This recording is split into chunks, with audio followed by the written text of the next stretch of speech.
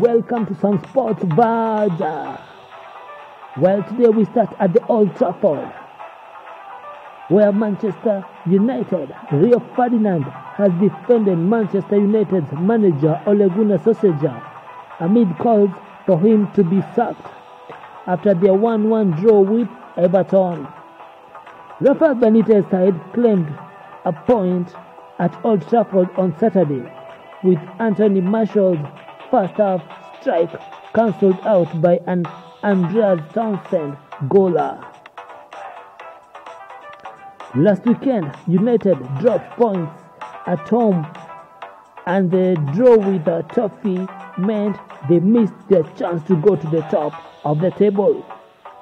And the Red Devils have now won just 2 of their last 6 matches across all competitions. Solskjaer made a number of changes to the side that bet Villarreal in their Champions League midweek game.